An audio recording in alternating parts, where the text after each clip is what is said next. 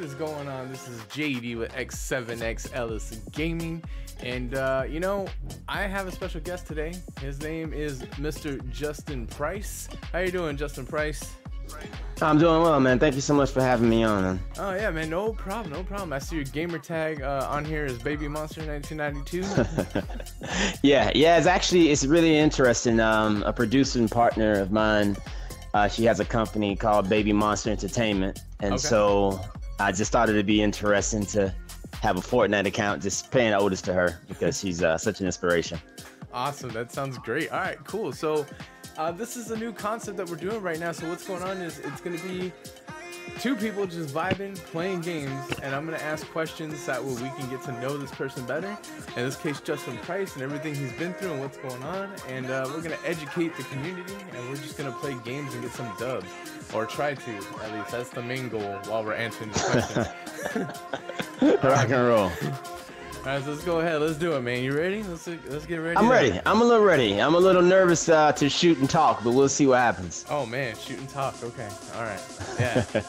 I can see how that would go. I don't know if we want to do duos, right? We're going to do duos? Yeah, probably should do duos. Oh, my God. I'm so excited. With all this I am too, man. Have you played Fortnite before? Well, oddly enough, I've played it for the last 3 to 4 months, and it's actually helped me in the middle of, you know, because I'm a producer, director, content creator. And so as I've been in between projects, Fortnite has really helped me sort of keep my mind centered, man, because we've had 3 to 4 scripts come in, and I've had to develop and really kind of crunch in on some of the particulars on it, man. But this has been such an ease on the mind. So I can tell you, this is great. That's good. That's awesome, man. That's awesome. Okay. So then you definitely know the in and outs of Fortnite. Pretty much the crafting, the building. yes, and the running. A lot of running away. That's what I do. A lot of running away. Okay. Yep, build something and get out of there. Nice. Let them sort it out. Nice. Okay, that's cool. That's cool. Oh my God, I'm just so excited to get in this bus. Let's go, man. I wanna see if we can get some dubs right now. What about you, man? How are you on the game? I'm not gonna say I'm the best, but I'm pretty good. I'm pretty good at it. Oh, dude, I can't wait. Can't wait. I say we should go to the beach. You wanna do that? Believer Beach? Okay. Believer Beach it is. Let's go. All right, awesome, man. Okay, so while we're coasting down to Believer Beach, before we find out what's gonna happen here, I know you probably touched on it already, but what is your background? I mean, like, how did you decide to be in the field that you're in? You know what I mean? Like what made you wanted to be in it or do this? Like, how did you come across it? Oh, great question. What made me want to get into doing films and television? I think it really is something that gets us all excited, and that is to tell stories, things that really interest us, and kind of gets us motivated to chase fantasies and those things that, oh man, I can tell you this. When I was young, I remember hanging with my mom, and we got a lot of things late. So we would watch shows that came out probably 10, 15 years ago or prior, and she'd pop them on, and I didn't know they weren't current. So I come to school and like, oh my God, have you guys seen The Fresh Prince? Oh man, what an amazing show. Boy Meets World. Have you guys seen Boy Meets World? Oh, I feel like they're talking to me, you know? And everyone's, yeah, that show's like 30 years old. It's so old. Like, those people are now adults. But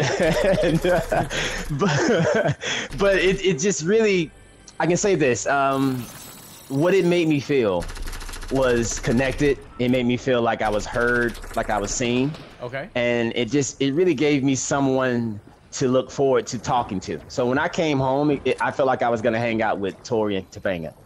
Corey and Topanga. I just felt like we were gonna be buddies, and I was gonna tell him about my day and give him an update, and I just love that, man. I love that. I love that opportunity. That was a real connection piece for you then, pretty much.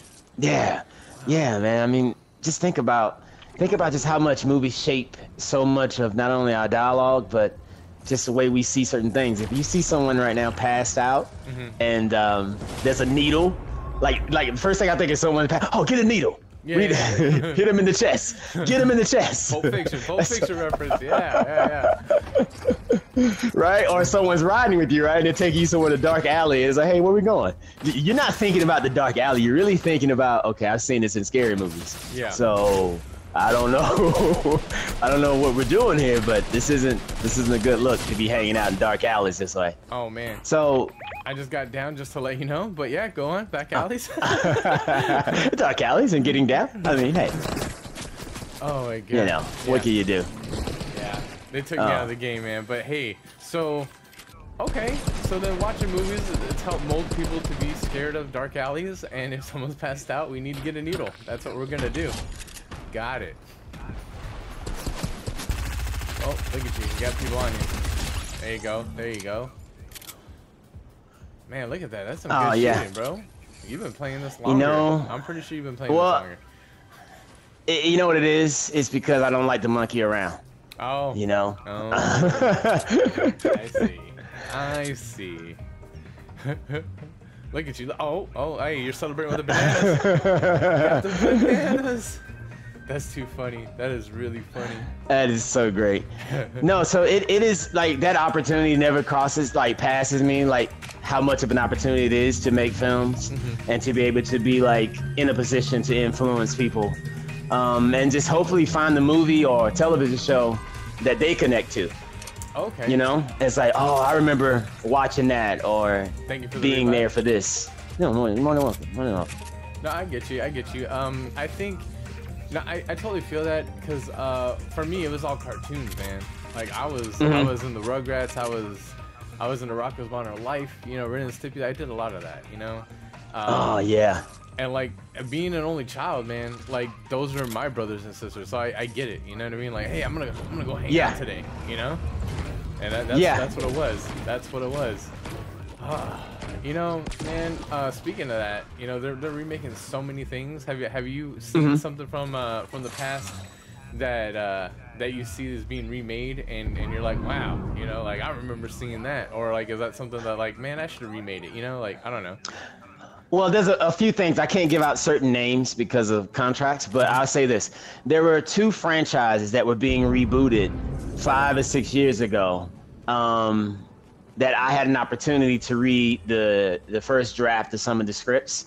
And what happens is the draft will come in and then you'll have a few writers sort of go in and do a few rewrites and add like they call punching it up. So you punch up the script. Okay. Because it may have been the dialogue could be outdated or certain things that we no longer, you know, will find necessary to talk about in certain films. Right. So I had an opportunity to be in the running to direct one of those franchises that was going to be rebooted and reimagined.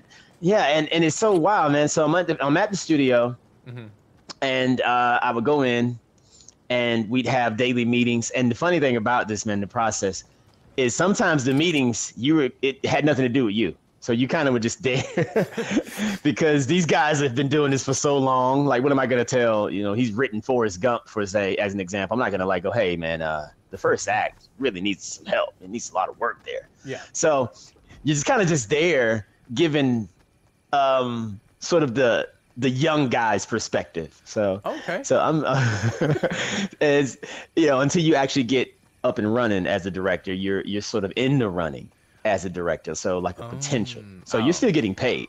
I see. Okay. So I was excited for that, man. And I think if we were to do something now going forward, I would love to do a Star Wars reimagining or just something in the universe. I mean, hey, they got Solo coming out. Was it Kenobi? The Obi-Wan Kenobi show, yeah. Obi's coming out. So I would love to do something in the universe. Because I just love that universe. I love sci-fi. Nice. Okay. I love sci-fi. I love Star Wars. Star Wars is sci-fi. You know, pretty much it is sci-fi. You know, if you think sci-fi, Star Wars has to be in everyone's top 5, along with what E.T., Independence War Day. of the Worlds, Independence Day. Yeah. And you got it. Star Wars is just up there. I don't care what it is that you're talking. If it's sci-fi and fantasy, Star Wars has to be mentioned. That's the answer. That's the answer. That's it.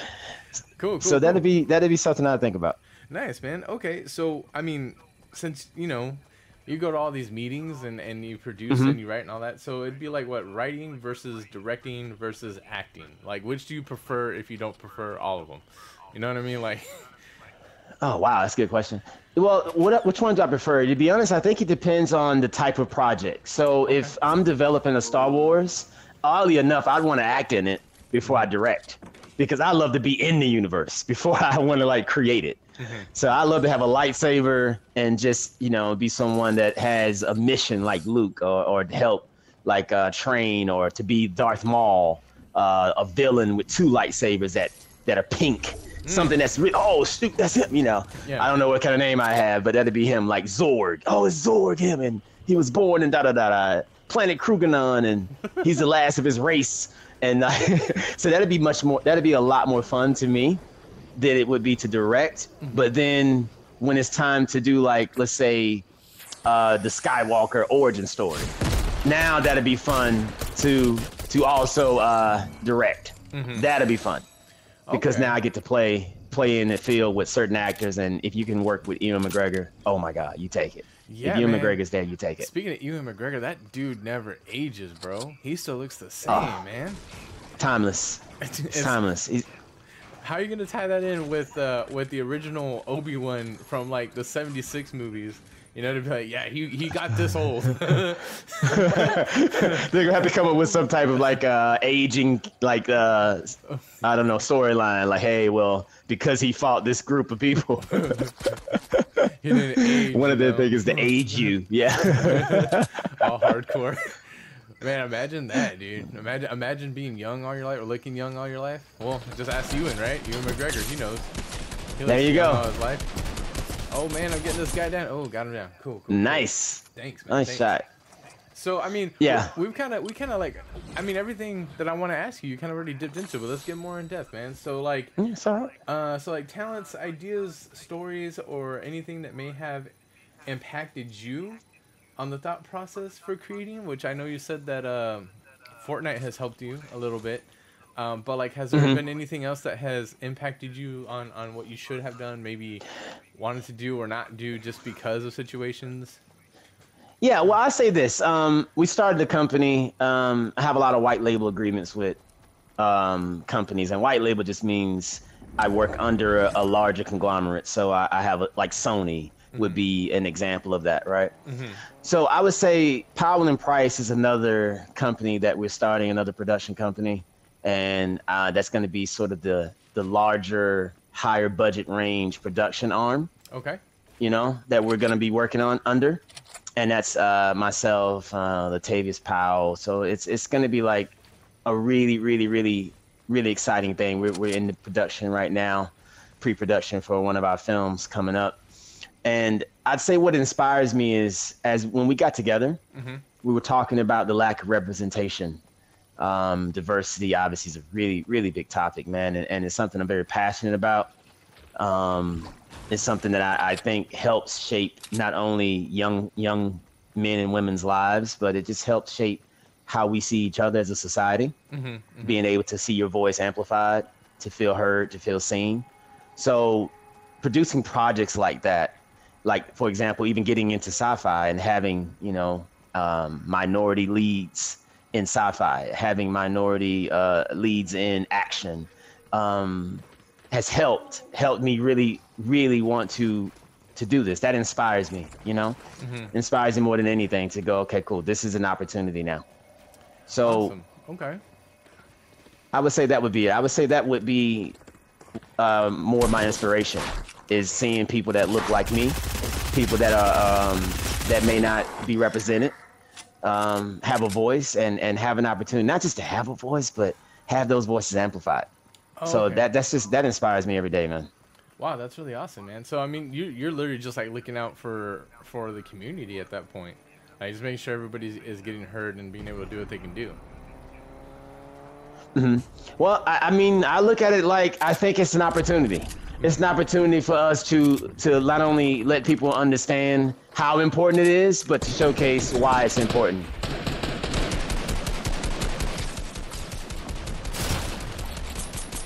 Gotcha. Oh man, they just took me down. We got 10th place. We got 10th place. 10th. Oh, man. Well, Nice. speaking of 10th place, we're gonna go ahead and check out the sponsor for the stream. So go ahead and sit tight, check this out, and we'll be right back.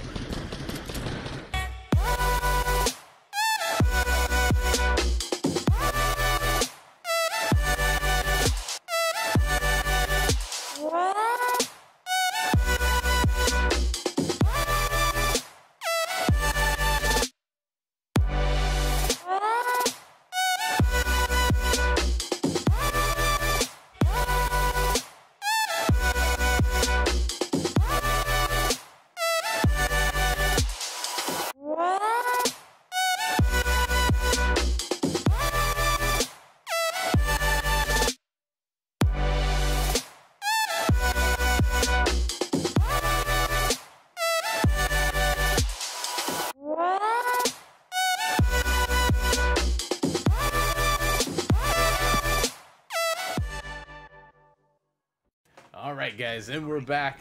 So we got 10th place, and right now we're waiting for the battle bus so we can start another round. So sadly we have no dubs, but hey, we got top 10, so that was good. That was really good. Considering, you know, we're getting some talking done, you know? Alright, man. Okay, so let's see. Really quickly, how do you feel about your role in life?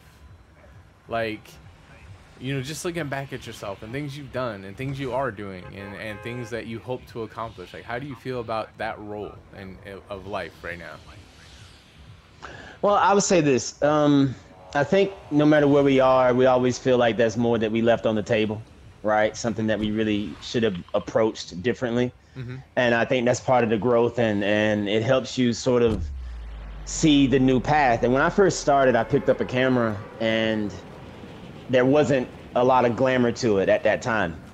You know, we're talking 2001, 2002. I shot my first film. I was like 16. And not a lot of people really supported it, because when you come from areas that don't have a large influx of creative opportunities, job opportunities, it's very difficult to explain this is what, you know, the end game is. This is what this looks like. There's no comp.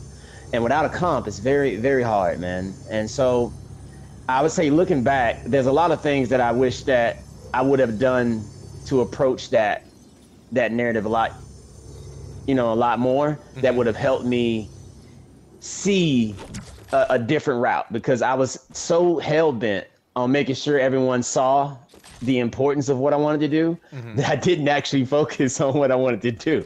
Like, I was making movies to prove I can make a movie, and not making a movie to tell a story, you know? Oh, okay. All right. So you were focused on finishing the product just because you could be like, I did this. As opposed to, see? Yeah. Look, Mom, it works. See? You told me I wouldn't finish. Look, friends, look, here it is. And yeah, it's just me walking around, you know, with a fake plastic gun shooting people, but look at that. Look, see, I told you this would work. And I would approach that a lot differently now, because that need for approval, as I've gotten older, not only has that, you know, shown out to be like completely irrelevant, but it has borne out.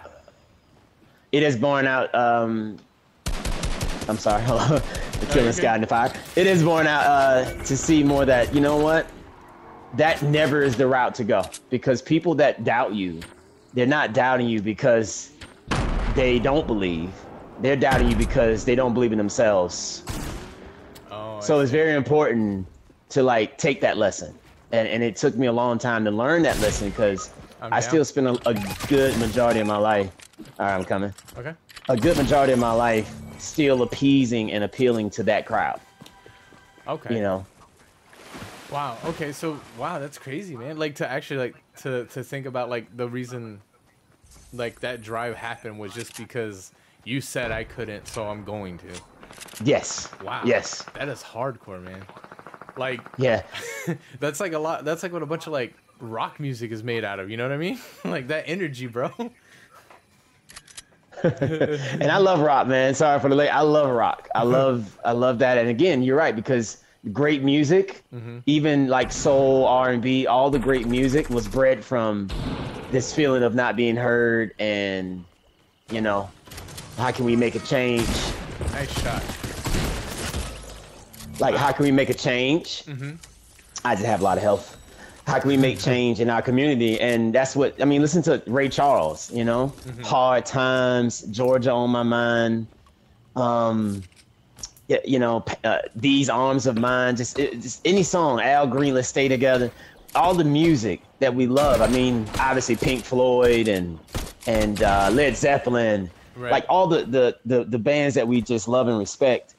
It came from, it wasn't about let's make money. It was about let's again rage against this machine and really point a lens on society.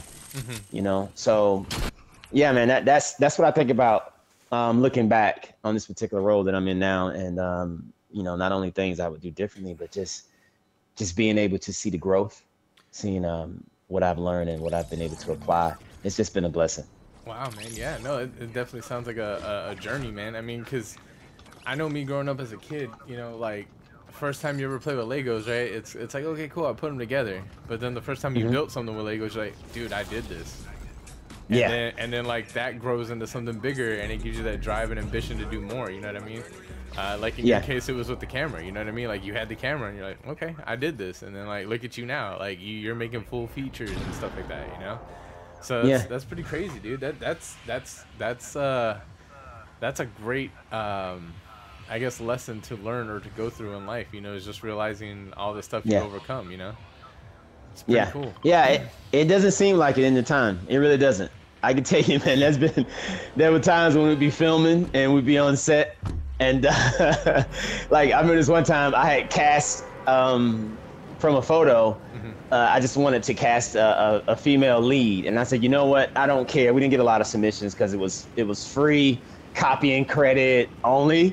I said, you know what? We have two people. There's a guy and a girl. We're casting the girl, and she came to set. I didn't look at the resume, reel, or anything. It was just, you know what? No, I want a woman to lead this. It's gonna happen. So she came to the set, and this is how I'm just showing you, like, you don't know what you do, and you just kind of let things move. Right. So she came to set, and she was like, hey, I'm so happy to be. I said, oh, you know, we're happy to have you. Thank you for, you know, taking the role.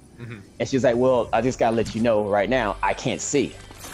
And I was like, oh, wow, did something happen? She's like, no, I can't see. I'm blind. Wow. Okay. And I was like, oh. She's like, this is the first role, and you're the only person to ever cast me. I've never been cast. And I can't tell you what this means to me. And I was just like, oh, you know, like, oh, wow, okay. I said, okay, well, we'll work through it. We'll do the listening part. We'll kind of have people, you know, cue you where to be, and if you need help with marks, then let me know. I said, okay, well, I hate to say this, but I'm also deaf. Wow. I said, okay. Well, we got a lot to work with. Let's all get together and let's figure this out. So, yeah, it was the weirdest thing, man. And the movie that she was in, by the way, is Placid Films. If you want to look up her name, I definitely have it credited. I'll go through, but it was the craziest thing to just have that experience, because you just don't know what you do and how it affects people. And something that just seemed like, you know, okay, this is a good intention. It was such an impactful moment for me. I mean, she was just a talented actress, but for me, it just showed me that so much can happen when you give people an opportunity, because she was great. Wow. Okay. Yeah. Well, I mean, I'm pretty sure that boosted her confidence in a lot of things that she pursued further in career, man. I mean, just because you gave her the chance to shine or to do what she had dreamt of doing, you know what I mean? Yeah. And then, like, you to even have to work with someone and that capability, you know what I mean? Like, that is pretty cool, man. That's awesome. Yeah. And you learn so much too, because I know, just in case, I don't know, you know, it's look, I always say you're not educated until you are, as far as on things that you don't know about. It's just how we all are. We learn. So I didn't understand, like, when someone says like blind or deaf, I immediately go to the far end of the spectrum. So there's different spectrums. Right. So you can have there's a piece that they connect to the ear into, I think, it's so I don't want to misspeak in this, but what she had was something that connected to her brain essentially, that allowed her access to hear certain So it's like phonetic sounds, but not actual words. so it was like somewhat like an advanced hearing aid. Like it was enough to give her Yes. assistance, but like, yeah, okay, cool. So in this case, what do you mean by how was that? So it's just working around that. And I actually had a kid that I dealt with at a camp who also had something similar, different spectrums. It's just like anything else. There's always different spectrums that we fall under when it comes to certain things. So it was very interesting, man. Just to have that experience, and I was so humbled. Just that she allowed herself to come to work and share her talents with us. That's cool, man. That's really great, dude. Because I mean, it's all about inspiration and helping people, dude. Like just making sure that you can guide people in the right direction, or showing them that they can do more than what they thought they could. Like that's pretty amazing.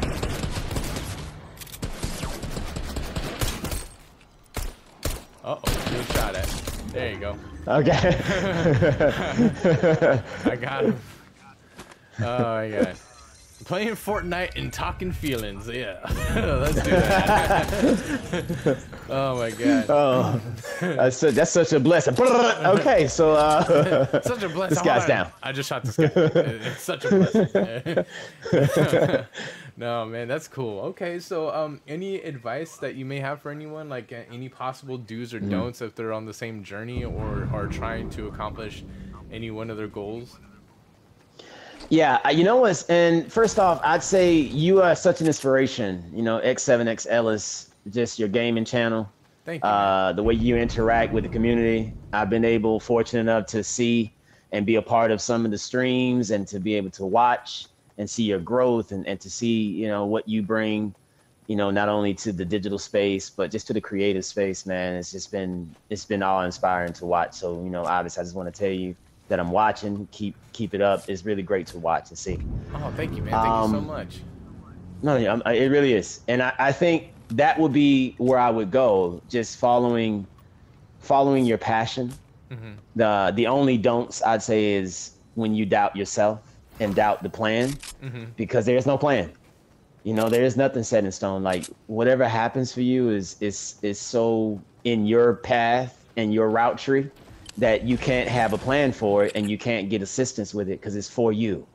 Your journey is for you. So there's been many times where I'd sit back and wonder, what's my next film? Until I stopped wondering, I realized my next film is whatever I write, and it's whatever I put my heart and soul into. So that's always been my next film. Nice.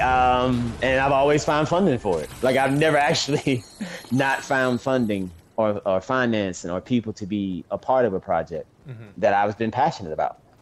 Wow. It's just never happened. So it's just God energy. It's faith in yourself, belief in those around you, and having a great support system.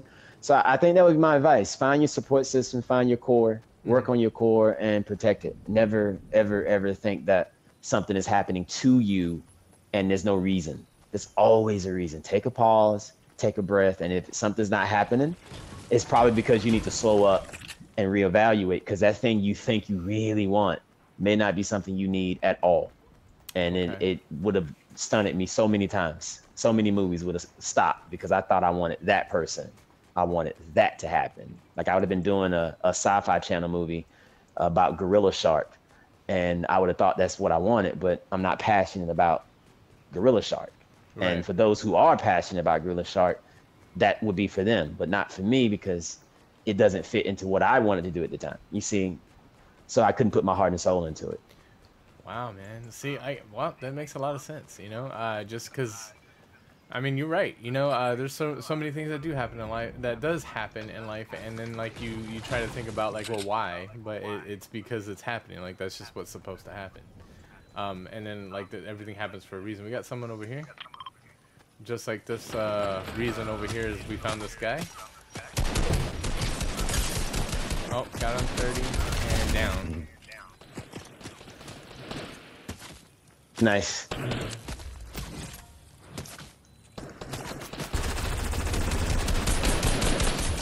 Down. Nice. Look at that, man. Look at that teamwork, bro. Nice shot. Yeah, thanks, man. Okay, so I'm definitely gonna met up here. I think we may have a chance of getting this dub here. Thank you for that. Heck yeah. That's really good, man. That's some really well-spoken advice and like just words of wisdom, man. I mean, obviously you have been through a lot. I mean, enough to accomplish these thoughts or to come up on these reasonings, you know, which is really good because that just shows growth, man. It definitely comes across as like you've been through some stuff and you learned and you just keep going through the motions, man. That's pretty cool. I like that. Let's see. So we kind of got the answer to this earlier, but how did you discover Fortnite? Like, I understand like the pandemic we went through, which is crazy and still are going through. You had said you had picked it up then, but I mean, like, how did you discover it? Was it just something that you just came across, or? Well, I got put onto it by a good friend. Okay. And it was weird because I literally remember saying I would never play this game. Oh wow. I was like, I would never play that game. No. Like, I don't know, I was so adamant about, no, I would never play that game. Like, you would catch me doing, I would rather pogo stick before I play that game. I was so into it.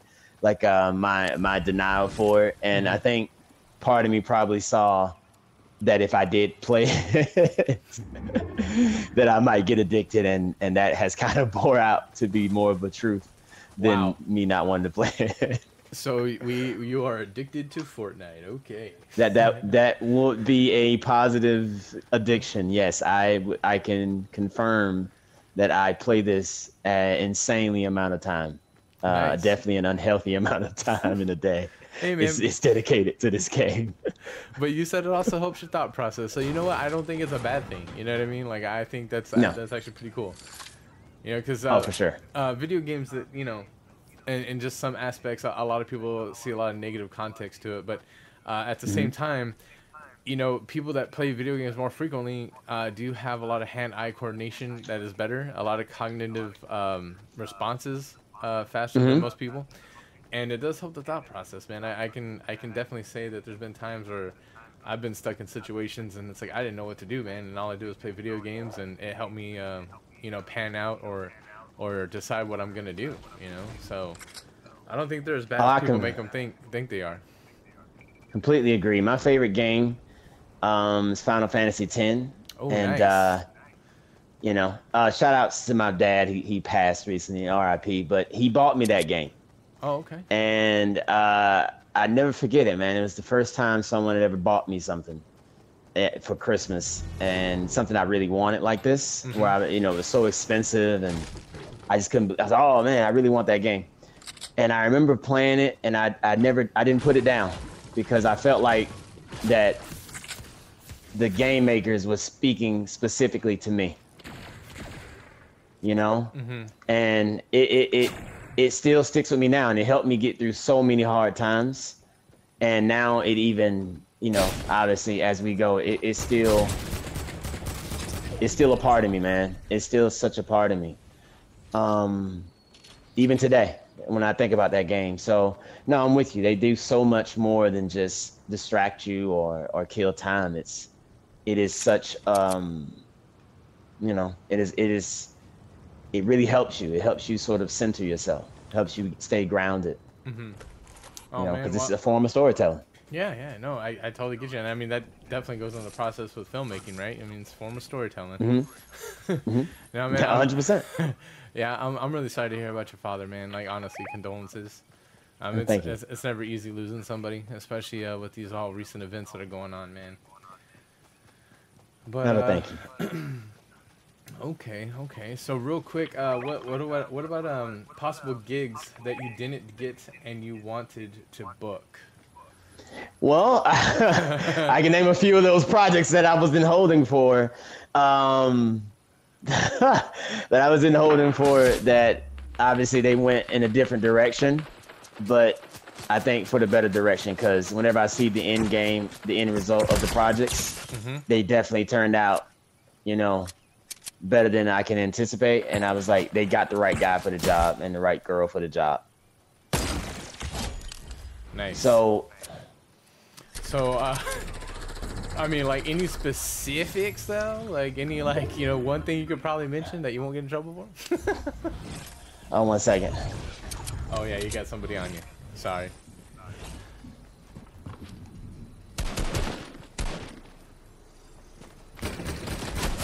Oh, she got me down, but she's right there. Okay.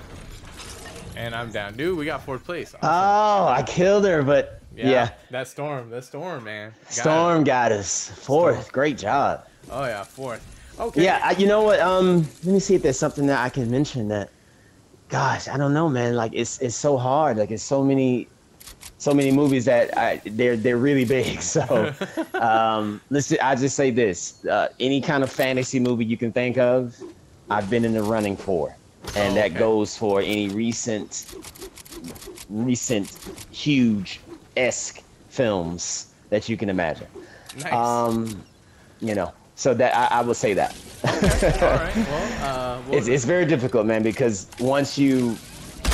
especially once you don't get it, it's more like you don't know what was told to someone else. Mm-hmm. So you have no clue what those contract negotiations were like. Oh man, yeah, you know? I'm pretty sure that's very nerve-wracking. They could be like, "Hey, you're the only one to ever read this script." And it's like, "Well, hold on." Yeah, no, I got you. All right, guys. Well, real quick. So that'd be that. That'd be the part. I will say this: that we're really hoping that this project we're working on now, Heart Matter with Powell and Price, and co-production with Baby Monster, has a really, really big name, and we're talking to huge names. You know, names that are comparables to the Bruce Willises and comparable to the Mel Gibsons. Ooh, nice. So we're very hopeful that once we're able to release that information, we can revisit this conversation, and I can tell you exactly what's going on. Oh man, so we're gonna have to have you on a second time to get those fillers, man. But as far as people I've worked with now, and I don't know if your mic is still on or not. No, yeah, it's on. Hello, can you hear me? Okay. Is the mic I think I may have lost you. Is the mic still on? Hello, hello. Hello. Testing. Is the mic still on? It's on now. Okay. Gotcha. Yeah, as far as some of the people I've worked with now, I've worked with obviously, you know, Torrey Hart, Kevin Hart, Eamon Joseph of Snowfall. I mean, Brian Hooks from Eve Show, Eve. Gosh, man, Omarion. It's so many talented people I've been blessed to be able to work with. It's hard. It's just so much, man. Like, and most of the time I'm working with people who, you know, Mike Epps, Cat Williams, Snoop Dogg. Most of the times I'm working with them, it's sometimes a consulting base. Sometimes it's piecing together a project, packaging, helping to book them in a show, a movie, or help to sort of like, again, structure something that's already in production. Okay. So I've done so much as far as like names that you can think of in so many different capacities. That's why I'm at where I'm at now. So it's really one of those things where it's not one particular project I can point to. It's multiple, and most of them, given the nature of how big they are, is sometime on a confidentiality basis, because again, you know, certain things are being utilized in negotiations. So right. It helps. Yeah. You don't want to give away too much info. Okay, man. Can't give away too much info. Like, hey, if you know, if I tell you where we shot that may change the whole dynamic. A whole dynamic of Sweet Home Alabama. Oh man, yeah, I got you. Wait a minute. Well, speaking of Sweet Home Alabama, let's go ahead and take a look at our sponsor, which is Raise Energy. Go ahead and check them out at ripsports.com. I'm gonna go ahead and play a promo for you, and we'll be right back.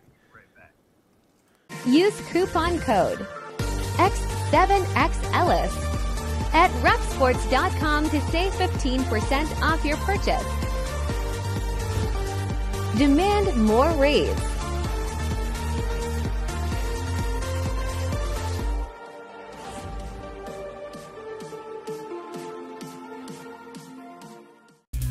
And we're back, and I'm on the floor, and I'm about to get shot. All right, cool. All right, so we got Baby Monster still out there surviving. My card is out in the open. Okay, so yeah, man. So you've just been working with big names, doing everything you can. That's crazy. So the community and how you feel that it impacts you, or if you impacted the community, either like hometown or, you know, just at places you traveled. Do you feel that you've had an impact on them, or they've had an impact on you as far as any type of projects or anything that you try to have filmed or have utilized that place for? Yeah, you know what? I've been filming a lot in the RGV, the Rio Grande Valley. It's pretty much like southern Texas. I would say that community has embraced me, has embraced my company, has embraced my producing partners and productions, you know, from Steve Pena in Alton, Texas, to McAllen, Texas, to Edinburgh, Okay. Harlingen. Wow. They've just supported,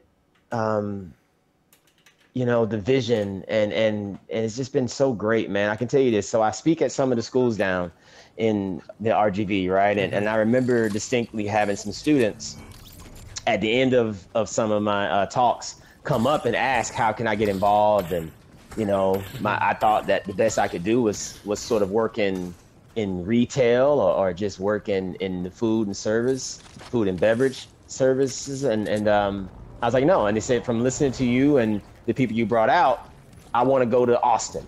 I now want to go to film school. I want to go and be a musician. I want to tailor clothes. I want to, you know, I want to be in space, and SpaceX is there now. So it's so many things, right? It's so much to see that imagination just come to life. Oh yeah. Right. To see that come to life. So it's been so great, man. Like to be able to see that, and to know that just being around good energy like that, opening so many young minds and having the opportunity to be told afterwards, hey, thank you so much just for being there, and just for, like, I watched your movie, I watched Almost Amazing, I watched Wrong Place, Wrong Time, which is out now on all platforms, iTunes and you know, Vudu, Hulu, DirecTV. Nice. It's out, and it's like, oh, I saw that movie, and I can't believe you shot it here. You know, nice. You shot that here. So I saw the Cine Ray. I saw that. That's so crazy, because I didn't think movies would be in my town. Yeah. So that part it never gets old, and it's something I never take for granted, man, because it's the support and the love and the kindness and just the openness to the willingness to help, and the willingness to, again, for us to be on one accord. It's never unnoticed, and it's always appreciated. Wow, man, that's crazy, dude. Like, honestly, like that is a trip, you know, to really think about. Hey, man, like, this was shot here, you know, and like, yeah, I'm from here, you know what I mean? Like, just that that's just such like a shock, you know what I mean? Like, for people to be like, nah, man, you don't live there. Yeah, I do. That movie was shot there, you know.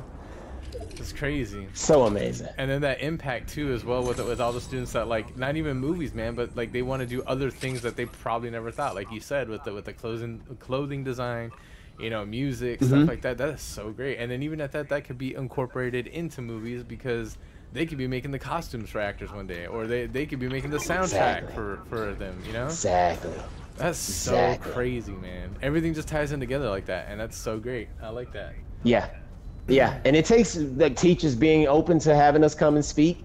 Teachers being open to having, like, the programs that we just take for granted, and like the arts, black box theater practicum, productions, and stage plays, and things that you just go, okay, yeah, do we really need them? The pandemic is here, and do we really want that? But just having access to being able to expand the mind, for young minds especially, it goes so far, man. It's not even about, like, a particular thing. It's about the idea that there are no limits, and that's something that you know, that takes you to become an Elon Musk, you know, to sort of strive for that, to strive to make things that we all not only benefit from, but we all can enjoy, art that we all can consume and help shape our lives, music that we can consume. So I'm such a big proponent of that. Yeah. And so grateful that RGB allowed us that opportunity. Yeah, and it's also great too because like no matter what language you speak or where you're from, I mean like art is just that universal language, man. Like everybody's gonna get into that, you know. Yeah. And like that's one thing that I think the community or a lot of people miss out on is the togetherness that just a simple piece of art or a film or music can bring together with people. And I really feel like we got disconnected because obviously the what is it, the pandemic that's been going on. The pandemic. Yeah. And I feel like everybody's gonna get scared to even talk to people again. I mean, of course, person to person, you know what I mean. But I feel as long as we still have that language that we can share with each other, I mean, there's still hope for connections, you know. Yeah. Well, I say this, and this is why it's so great.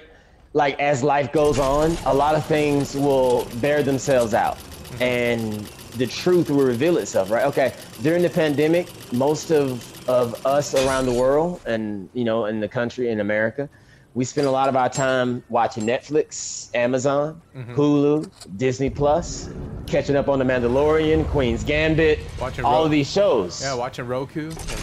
Watching Roku, right? Yeah. And again, Roku was just, like, that's what people from the areas that I mostly speak to, that's a platform that connects with them most because you can find it's more easily accessible than a lot of the pay subscription on demand sites. Right. So, you know, my mom has it, you know what I mean? And I have it. So just all these type of platforms that way, it just shows you like the importance, because as we were dealing with this horrific disease, we found solace in finding common shows that we can all connect to. You know, finding something that the Queen's Gambit, did you watch that? And that helped us become actually more connected in our sort of disconnect, if that makes sense. But it just shows you the importance of the arts. Like, we did not seek our worser selves in things that became sort of passerby activities, you know, as far as like binge drinking or whatever it may be. We sunk our teeth into the creative arts. People got more inventive. Right. They did more on the social media. They did more on their platforms. You know, they connected more through Zoom and through things that were just like tools that we didn't access or utilize as much because there wasn't really this demand, right, or this necessity from us, right, seemingly. And that's something that, again, it just shows you the truth will bear out that's how much creativity helped not only get us through this hard time, but helped us stay connected. And that was so important. Right. And way more important than anything else, tangible as far as items. Yeah, go on. Right. Sorry. No. And with that, since you are in the business, man, and you seem to be on that spectrum or on that side of it, how did you feel, or what were your thoughts when you know, of course, the pandemic was going on, that everything went straight on demand, or you know, was pretty much accessible without bringing in the normal income that it usually does. You know what I mean?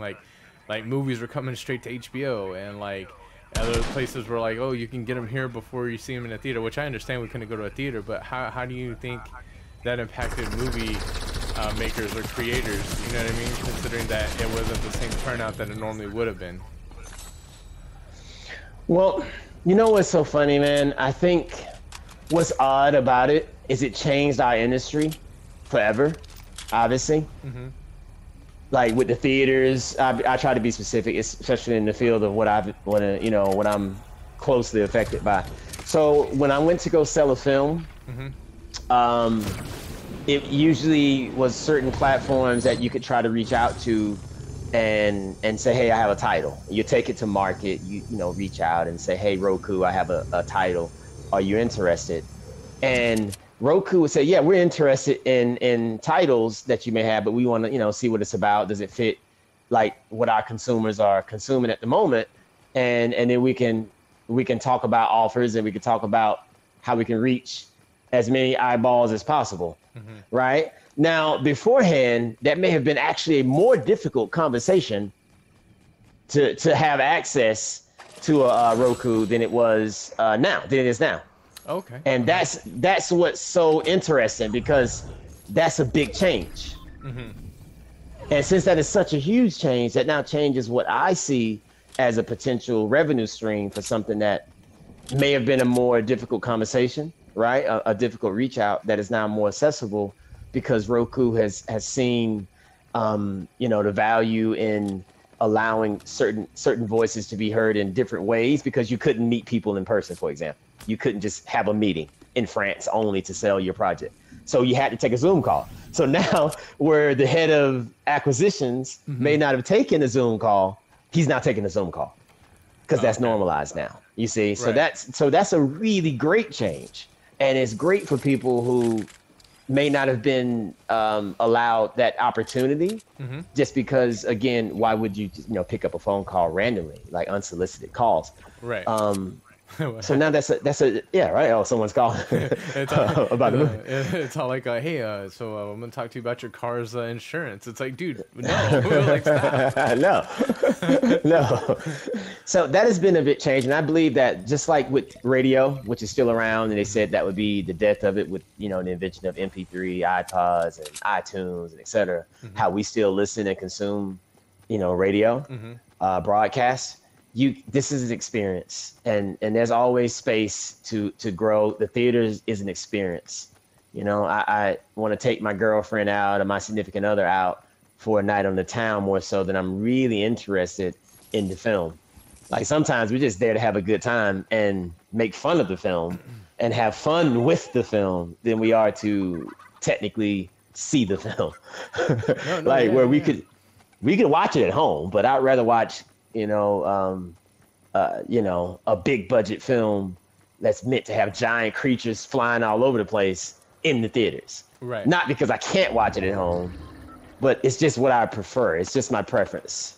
Right. So it's all back to preference, man. So, yeah. But I mean, honestly, like, I mean, me personally, I feel like there was a lot of pros and cons, but I do feel that the industry itself did get to find itself and recreate itself, if that makes sense. Like you just said, Yeah. Which is good because it does open up a lot more opportunity and a lot more doors for a lot of people who probably didn't have that chance, or people who thought like, this wasn't ever going to be possible, And that's really cool because at the end of the day, now it's just like, hey, let's see what we can do, Oh, hold on, trying to get this person. They're jumping. And I'm dead. Yeah, they got two snipers. Two snipers. Oh, man, I'm dead. Okay, cool. We got 13th place. That's all right. Okay, man. So real quick, I know you say you like sci-fi and that you would love to write or direct anything to do with Star Wars or anything like that universe. But with, just assuming, just because, you talked about the Fresh Princes and stuff like that, I'm pretty sure you saw some of the stuff I saw growing up. Like, you got your Starship Troopers, you got, of course, the Star Wars, of course, you got, Pulp Fiction came out a little bit later, but still, the whole point is, movies from that side, what would be, I guess, a film that you believe that you would be great at reimagining? Like, if you could take any movie right and title and make it your own, what would you do? Like, what movie would that be? And why? Oh my God, that's a great question. It's really weird. My favorite movie is Legends of the Fall, and my third favorite film is Across the Universe, and my fourth favorite is Love and Basketball. Okay. So in some odd way, I would love to reimagine Legends of the Fall. As sort of like, oh God, I don't know how to put it. I would love to reimagine a movie like Legends of the Fall. Okay. Like bring it back because I'm trying to say this in the right way because it's kind of an odd way. I almost want to do it the same way, but I want to do it again because how interesting would it be to see Legends of the Fall? I do a movie that may be more familiar to your audience, like Pulp Fiction. Okay, Pulp Fiction we all know and love. Imagine trying to shoot that now, and who would be John Travolta? Who would be Samuel Jackson? Yeah. But now, like not back in the 70s and 80s. No, now. So it's set in this time frame, and it's reimagined as in now. So who's playing these roles? Right. These iconic roles. Yeah, man. And not only that, how would you? The challenge would be, how do you keep it fresh, but also keep it current? See, that's the thing. So if you do it in the 80s and 70s, you can still cheat. You can still say stuff that, oh, well, that was back in the 70s. I'm talking now. Oh my where God. there's certain things you can't say, things you can't do, right? Yeah. So you'd like totally up to date everything. Up to date it. That's a challenge. That'll be a challenge. Okay. Right? How do you make that funny? How do you make it relatable? Scene? Yeah. How do you? Yeah.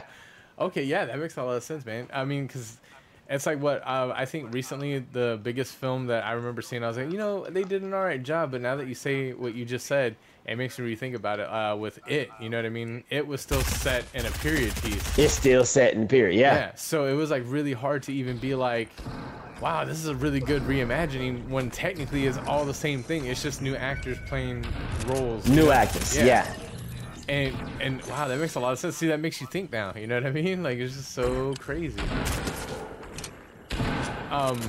But okay, so real quick, who would be Samuel L. Jackson in Pulp Fiction now? You know what I mean?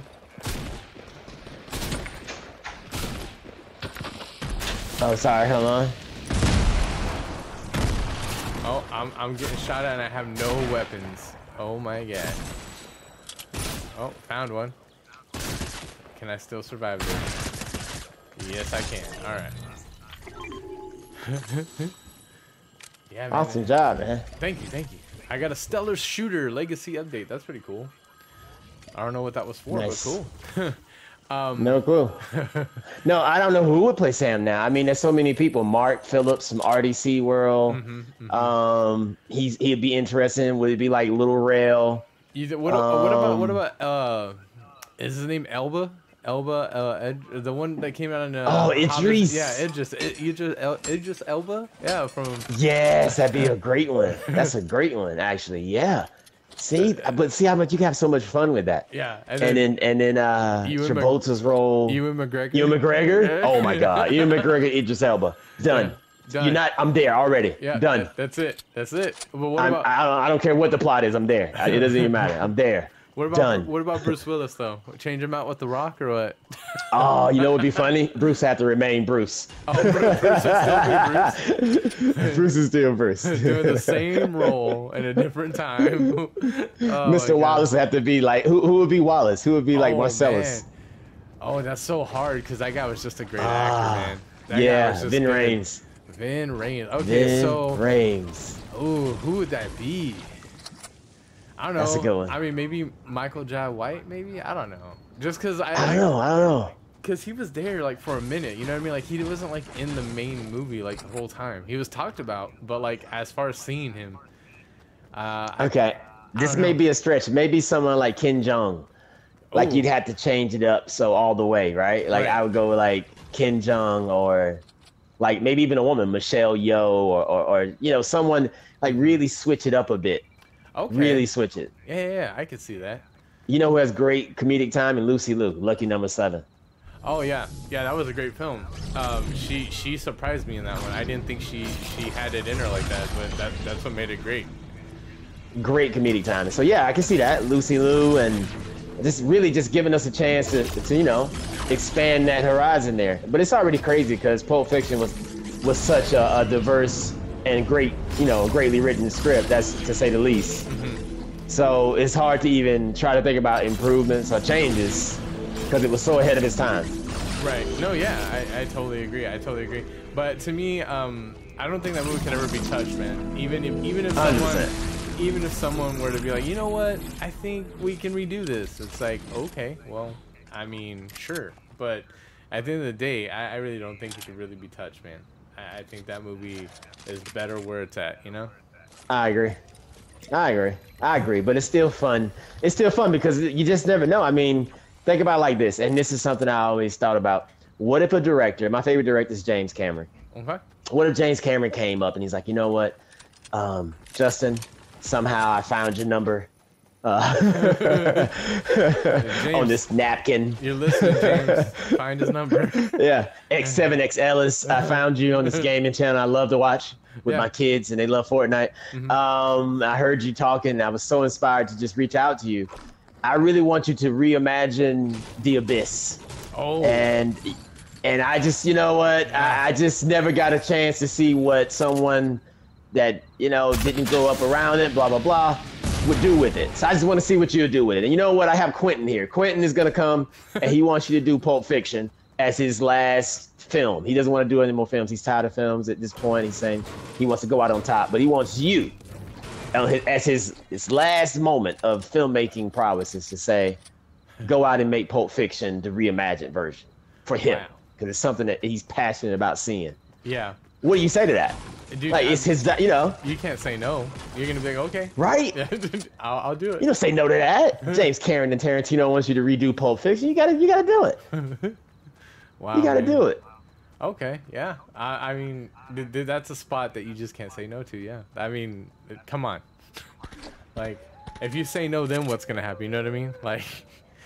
Well, something may explode, you know, like heads, you know. I don't know, man. It just you won't be the same, I can tell you that. You go to McDonald's and it's a Royale with cheese, not a quarter pounder anymore. You know, Everything's different. Everything's different. Oh, I hear wolves. I hear wolves. Do you see any wolves anywhere? Oh, I see them. Never mind. They're on fire. The wolves are on fire. I tried to set that house on fire, you know. This house I tried to set it on fire. Oh, thanks for that. Yeah. Wow, man, we're doing pretty good. We got 34 on the map, man. Let's go. Let's see if we can finish this out. This will probably be the last round.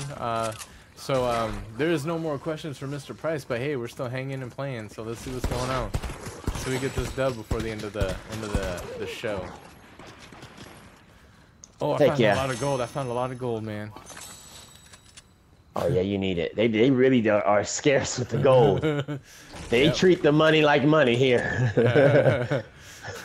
You can't have more than like 10 gold on you. This is real. Like, wow. You guys are taking this serious. You guys are something else with this gold. Something else with this gold. Yes, sir. Well, I have a question. I have a question for you. I mean, you know, first off, again, thank you for the opportunity, man, just to be able to speak with you. But I have a question. As you're, you know, playing Fortnite and you know, doing everything that you're doing with your channels, what exactly would you love to see, you know, as you go forward? Would you like to reach out more to the community? Like, what has been your favorite part about this? Okay, so honestly, yeah, man, that's a really good question. I was just talking about this earlier too. So what's going on is I just started this for fun, man. And with the fun, I didn't expect to be where I'm at now at this point. But I did like that when I would play, a lot of people that I knew personally or just random people who would join the stream to watch, they would always give me the feedback of like, hey man, you know, you're a lot more comfortable to watch or to, you know, hang with, you know, virtually online because you interact and you talk, and sometimes I just want to be heard and I'll listen, you know what I mean? So like, and the whole retrospect of it, I would love to just reach out to communities and just make sure that people have a voice that can be heard, and that you know, any type of education, whether it be mental health to gaming to fun to current events, yeah, I just want to be out there helping out, man. I just want to reach out to people, make sure that that they're up to date and that they can, you know, enjoy their time while watching streaming or learning, you know, because that's ultimately where I want to be at. Oh, that's awesome, man. Is that guy right there? I see that guy. He's in the trees. Wow, that sounds like a horror movie, right? He's in the trees. We gotta get him out of the weeds. Right? I don't even know where he's at, man. I came down here. I don't even... Ooh, there he is. He's shooting at me.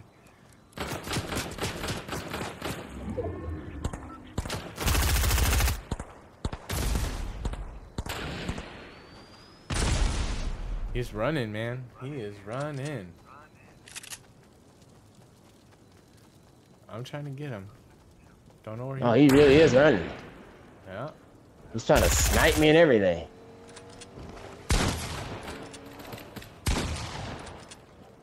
Got him. Nice shot. It took a while, man. Yeah, he was really going for it. He's like, I don't want to. Nope. I can't let them find me. Dude, look at that. We got 18 people on the map, man. Okay, so we did 13th place last. Let's see if we can get top 10 or 1. Let's see. Oh man, like my controller is now. Ooh, legendary down here. Okay. What's in it? What's in it? What do you see? Oh man, we got a half pot. That's always good. That is always a good thing. Oh, look, they got that hand cannon there. That epic hand cannon. Got bounties over here. Nope. I marked one just so we can find people. Okay, cool. Oh man, we gotta go. That circle's coming. Oh, I'm stuck in the storm. Oh wow. Yeah. We are stuck in the storm. How did this happen? Hey, you know, we're just. Oh, hey. This lady shooting at me in the storm, and she got me down. She's right here. I should have had my shotgun ready. She died. Oh, she died? Yeah. She shot you and died. Wow. Yeah, she got me, and then she died. There's a med kit over there, so you can go grab it. I have 3 of Oh, them. let me get that lunch pad. I have 3 of them on me. Okay, I'll take her lunch pad. Okay. It's actually pretty good. Man, this is a nice turnout. Yeah, it actually worked out well for everybody. We got a launch pad. And, you know, I'm still alive. That's cutting it pretty close. Look at this. Look at this amazing building. I can't do this. I'm a runner and a gunner, sir. And jump. And let's go.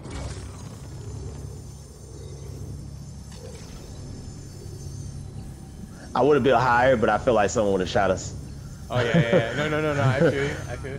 Yeah. So that's the thing with Fortnite, man. It turns into like a hotel building simulator sometimes, bro. You got to be careful with that. Cause like at the end of the day, man, you know, you build too high, they're gonna knock it down, and then that's it. That's how you lose. And boom. Okay, let's go. Let's go. I heard somebody made up? here. Yeah. Got him. Nice. There you go. He has a rocket launcher. You want that rocket launcher? Take it. Take it. Okay, I will. I got it. I got it. Alright, you got it? Alright. Any rockets? I didn't see any. I'm just trying to get fully met up here because we got 7 people on the map, man. Let's do it. Man, no. Oh my goodness, the wolf has that alien on him. And, oh, the one that goes on your head? Yeah, turns you into like a rah, rah, I don't know. Yeah, you definitely. Gosh, I wish I had ammo. You've definitely been playing this game, man. This is all new to me right now. Oh yeah, he does have it. Look. Oh, there's a warthog here. I shot the warthog. He's down. Oh, here comes the wolf. And that's all right. Okay, let's watch out. We don't give our way our position. Yeah. We gotta move. We gotta move. We gotta move.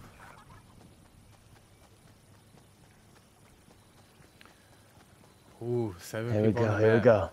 Focusing hardcore. Here goes grenades. I'm taking them. Grenades. Get them. Any type of explosive will help. Here, you can take the grenades. All right. Got Just it. in case you want to toss them while we're running up on them. Oh, it's 3 grenades. Nice. Okay. Look at all these fireflies, man. All these fireflies everywhere. Oh god, I wish my controller wasn't dying. I don't hear any I don't hear any spaceships or any shooting, and that's kind of scary. Ooh, I see something. Oh, there he is up here. Yeah. Yeah, he's running. Right there. Those 2. Oh, he saw. I think he saw us. I wish I would have kept that sniper rifle. Oh, there's more people down there with the recon gun. So oh, they're looking. yeah, I think they're gonna go after each other, and then you know, depending on how this goes. Oh, he has a rocket launcher too.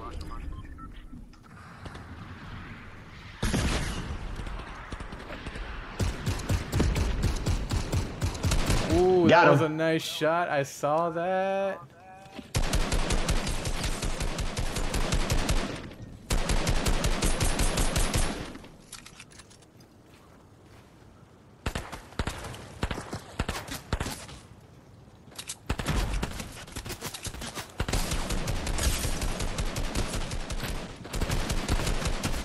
Oh, I'm down, but I got her down on some health. You want to come and get me real quick if you can? Oh, behind you, behind you, behind you.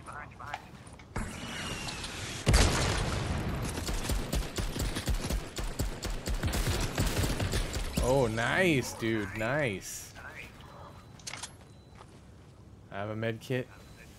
So we got 3 people on the map. That means it's just me and you and 1 other person. We might get this.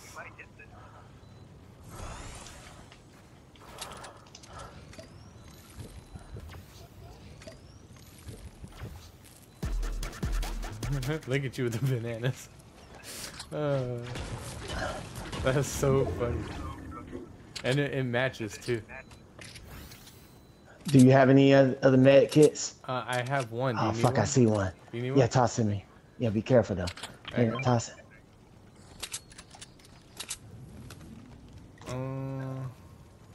Watch this guy. Watch this guy. He gotta be coming from somewhere. Where's he at? Oh, There's one guy. I don't know. Watch him. No, but watch out for him. Someone's snitching right now. Yeah, somebody's watching. His partner's watching us. I got a legendary. Don't run out. Don't run out there. They might shoot you. I can't see you. Come back behind the shield.